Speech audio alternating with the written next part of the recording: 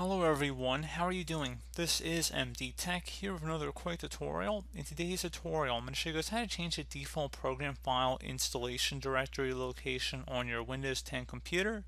So while I have a little while ago, probably a couple years ago, made a tutorial about how to change the default downloads folder location, in today's tutorial I'm going to actually show you guys how to change the default program files installation location. So pretty straightforward process here, guys, and we're going to go ahead and jump straight into it. So basically, you want to make sure you have plenty of hard disk space wherever you're going to save this program file directory to. So obviously, if you're downloading a lot of programs, you might save it to some external drive. So pretty straightforward tutorial, and we're going to go jump right into it. Before you modify the directory, we're going to go ahead and actually locate where we want to save everything to. So let's just open up File Explorer. So if you have the taskbar icon, you can just left click on it.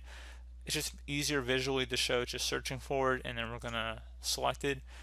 And let's just say we're gonna select this PC on the left side, and let's say we're gonna go underneath our local disk and then Windows and then just some random folder here. I would suggest not being as haphazard as I am. I would like to think that you guys actually have pre-decided or premeditated on a location that you want to save these program files, but we're going to go ahead and just select this random folder here. I'm going to click after the address or the path that we're in here, so you can see that bar. I just clicked out over on the far right side, and then I'm going to right click on this path, and then I'm going to select copy. So now we just saved, this is going to be where our path is for new programs.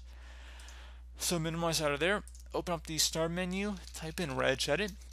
Best result should come back a registry editor. Go ahead and right click on that and select run as administrator.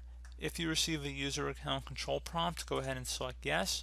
Now I would suggest you create a backup of the registry before you proceed, so in the event that anything went wrong you could easily restore it back. And in order to create the backup, it's very simple.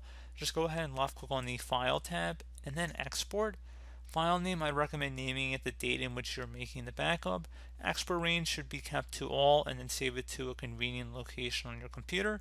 And if you ever need to import the backup back in, you would just select file and then import and navigate to the file location. So again, pretty straightforward process on how to do that.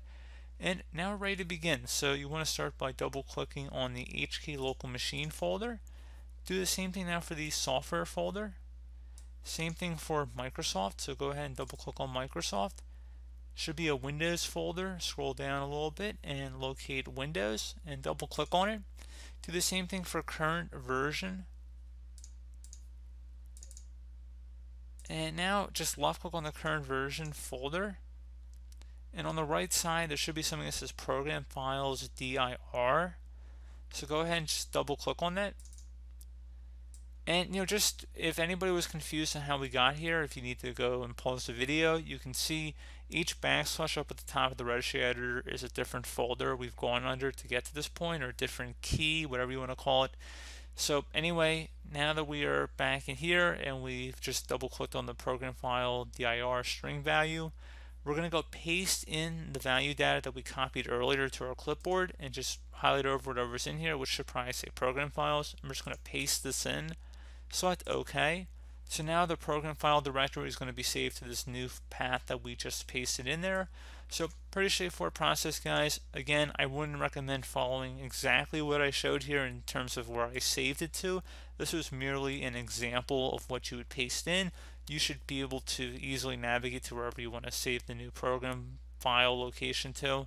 So that really is not my concern in this tutorial. It's just showing you guys how to change it and the actual act of changing it. So once you're done with that, you're going to have to restart your computer, and that should be about it. So again, restart your computer, then you can download programs and it should automatically save to that file location. So pretty straightforward process, guys. Do hope I was able to help you out, and I do look forward to catching you all in the next tutorial. Goodbye.